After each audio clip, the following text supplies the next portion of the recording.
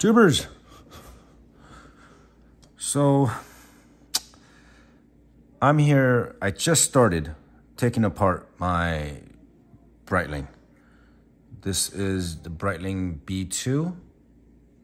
The reason why I'm taking this apart is because recently if you noticed here, my reset pusher, it doesn't pop back out. And this is the start, and when you push the start, it actually resets on its own.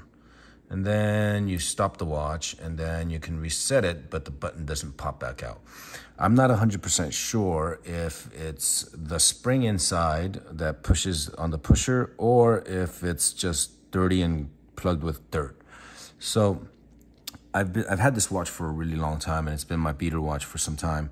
I've just taken the case back off using my removal tool here, and I've proceeded to take off one screw, which is what holds. There's three of them with a locking cam or a pressure cam that's holding on to the movement here.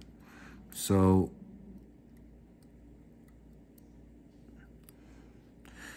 I'm going to attempt to repair this.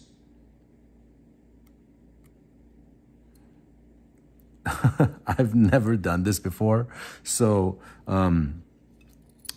any of you guys see me doing something wrong, please feel free to comment so that I can learn more about watch repairs and watch making. The extent of my watch making or watch repair work is taking the strap on and off, and that would be the absolute extent of my watchmaking prowess. So from what I understand, I'm supposed to push on this little thing right here. Let me see if I can find the right tool here.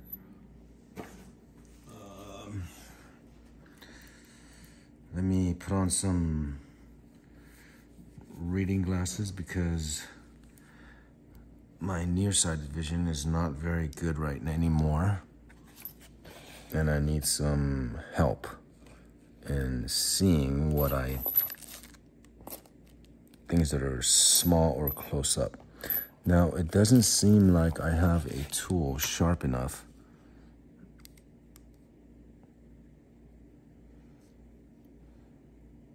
and I would think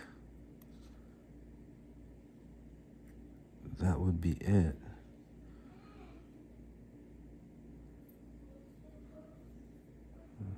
And it looks like there's a small button right in there that allows you to move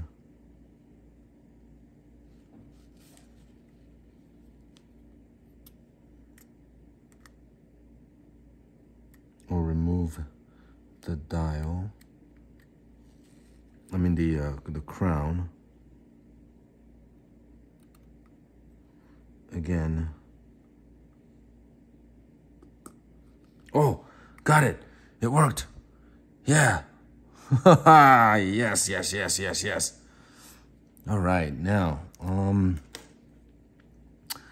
I haven't got one of those padded thingamajiggies, so I'm going to just put it reversely on and that should pop out the movement.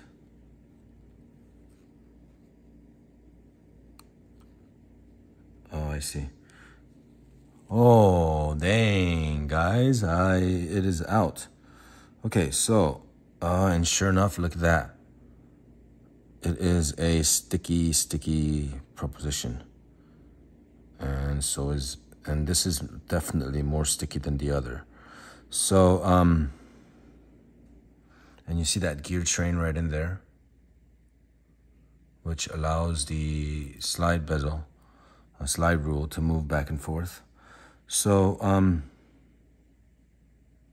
now how will I get this clean enough so that I don't have to mess with it. I don't want to run water through it, really.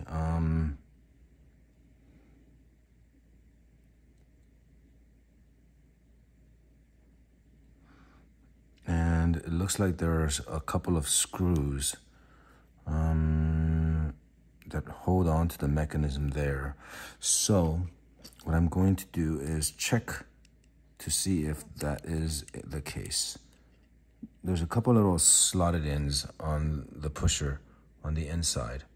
So maybe if I just loosen this, the pusher will come out.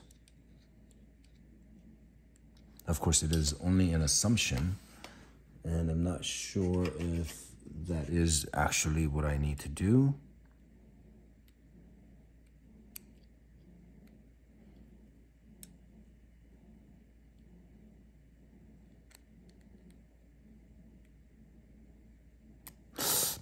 Can't get anything sharper enough in there, all the way inside there. I'm going to check for another screwdriver.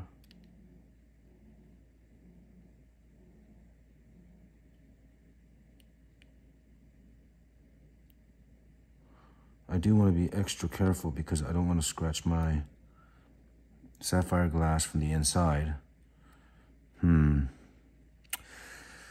You know, now I'm starting to think I don't want to do that either. I thought maybe if I stuck this inside a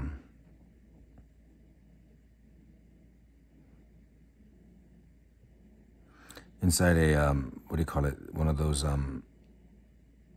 cleaning baths. But I've got the slide rule bezel on the inside here.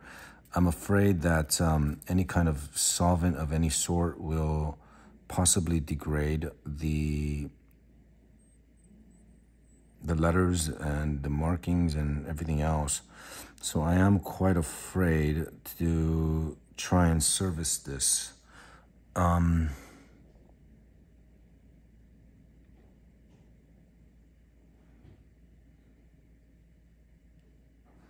I wonder why I can't get this to turn.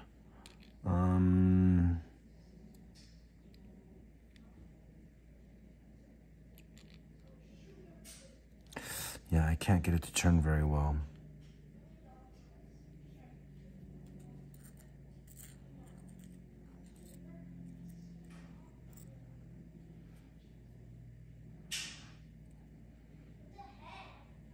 I don't know exactly what to do at this point.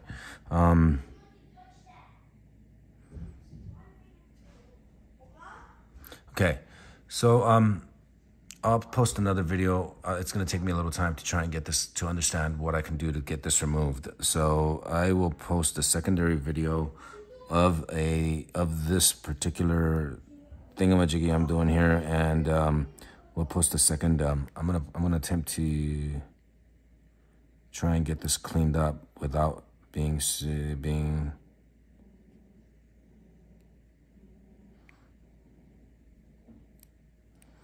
Actually, I'm gonna try one more thing. It looks like they may be the same sizes, but we do want to keep these completely separate.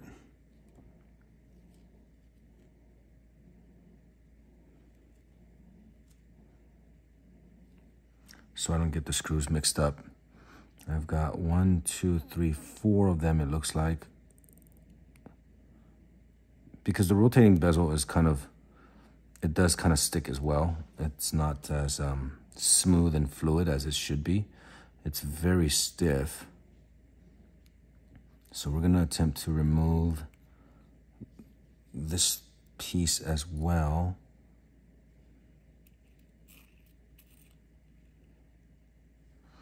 Making sure that it's nice and lined up somewhat. Oh, there goes the O-ring. I was thinking about how I was going to get that out, but that came out automatically as it was rubbing around with my fingers. Okay. So we've got 4 screws that hold the bezel in place, it looks like, and voila. Okay, you can see all kinds of dirt inside there, which is probably why it was occasionally sticking.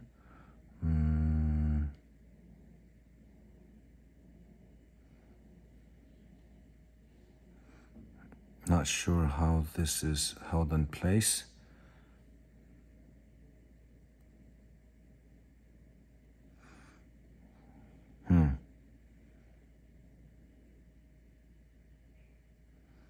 That does create another problem for me here. I wish I could just dunk this into my ultrasonic cleaner and have no problems, but I'm just afraid of any kind of markings going on to this area here. I may have to, and I'm not 100% sure whether that's even gonna take care of the linkage in here. I'm pretty sure it looks to me like you're supposed to try and somehow remove this as a screwed in to, oh, it's turning. It's turning. Oh, shoot. Okay. Oh, man. Okay. It is turning.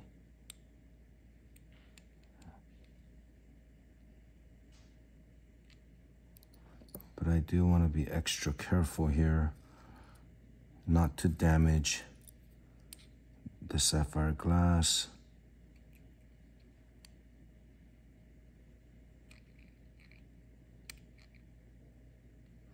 Or anything else for that matter.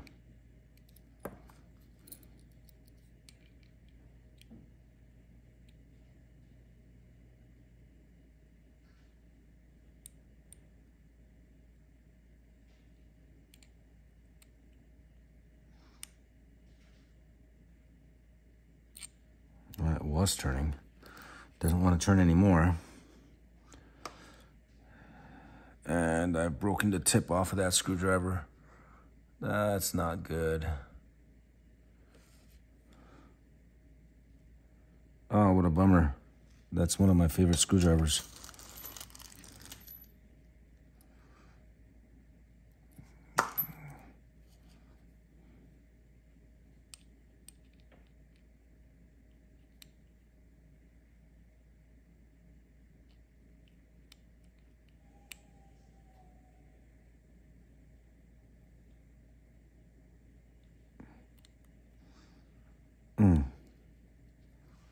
Does not really want to turn very well.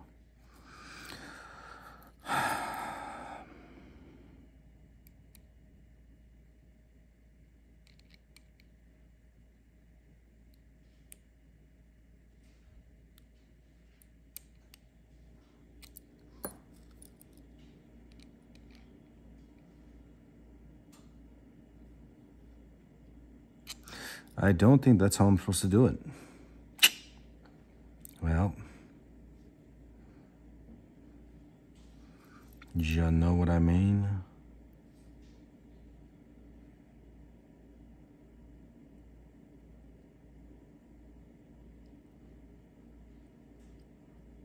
That one seems to be okay. It seems to run pretty smoothly.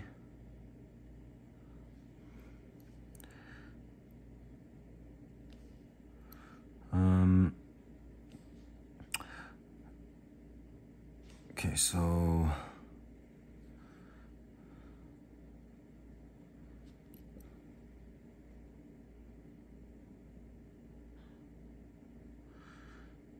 it's got to be inset with a series of O-rings and things like that. So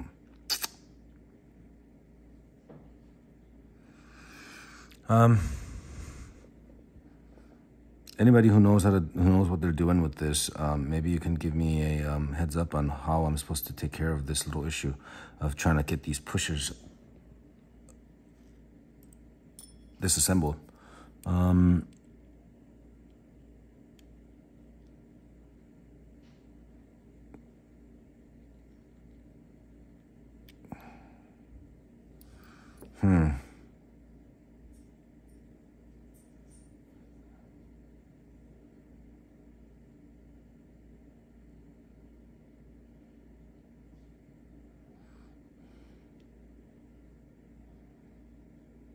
I'm pretty sure that there it is spring activated.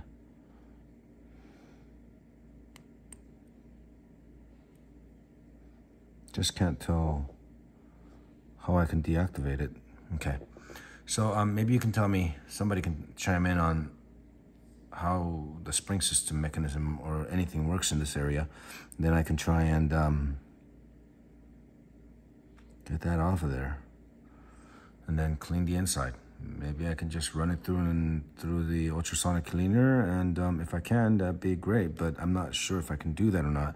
If somebody can shed some light on this, I'd really appreciate it. Thanks.